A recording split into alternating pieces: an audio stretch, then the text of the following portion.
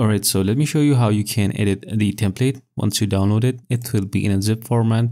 Just have to extract it. I'm going to extract it to the desktop, and you'll get this folder, and you have to just basically locate this folder inside of Davinci Resolve. So open up Davinci Resolve, and in the project manager window, right click on the empty space and click on Restore Project Archive, and just search for this file.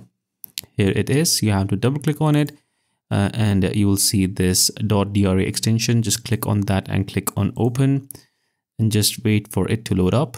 Here we have it. Just double click on it, and it will open up inside of Davinci Resolve. If you are not on the edit page, just click at the bottom, just go to the edit page, and you should be in a stacked timeline view. If not, then just click over here and make sure that display stacked timelines is turned on.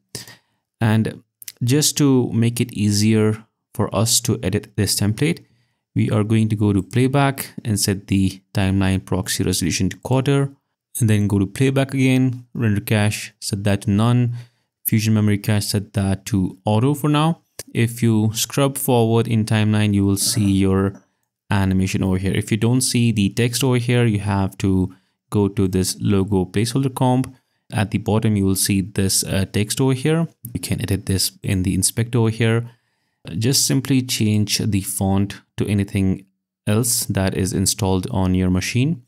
So by default, it uses this Open Sans font. If by any chance you don't have this font installed, then you will not be able to see any text in the main animation. So just make sure you just change the text to anything else that is installed on your machine, and you'll be good to go. Then it's all pretty simple. Just change text. You just type in something that you want. I'm typing glitch, and you can change the font style, weight, and the color and stuff like that. You can change the size as well, but just make sure you limit the size within this solid color we have at the top. So if I just enable the video track 2, you will be able to see it. Just wait for Davinci Resolve to display that, and here we have it. Now you can go to your text over here. You can increase the size and just make sure that it is within this box.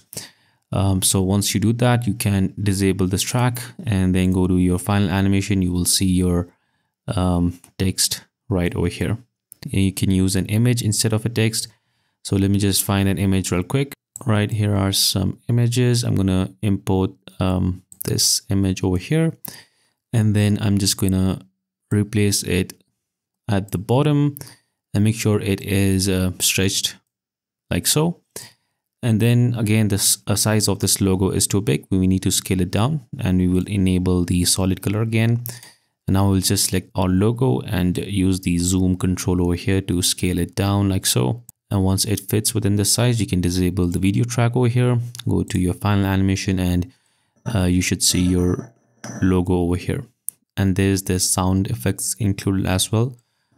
So yeah, that is pretty much it. That's how you can edit this template. Pretty simple. And now you can just start rendering it by going to the deliver tab and saving your animation by using your favorite presets over here. So that is pretty much it. Thank you so much for watching. I hope this template will help you in your upcoming projects. So you can find the download link in the description. There is also a discount code that you can use. It's available for a limited period of time. So you can, go ahead and avail this opportunity. If you don't want this particular animation, you can check out the store. The link is again in the description. There are various products out there that you might find helpful. Thanks again for watching. See you guys in the next one.